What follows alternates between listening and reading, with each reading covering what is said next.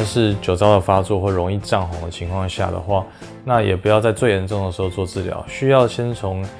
口服或外用药物或者生活习惯做调理。在最高峰过去的时候，下来的时候相对稳定但不容易退的时候，这个时间点我们在寻求染料雷射或者是彩冲光的治疗，去改善这部分泛红的问题。一般来说，如果皮肤已经偏敏感的情况下，我们不会建议你在这个时候打一些不必要的东西，比如说净肤雷射、皮秒雷射、飞梭雷射之类的东西，这可能反而会伤皮肤这样子。总而言之，就是在皮肤在最敏感的时候、最不舒服的时候，不要去做任何的雷射的部分，也不要去做所谓酸类焕肤的部分。那甚至连擦保养品都要单纯化，因为有时候这个时候你的皮肤角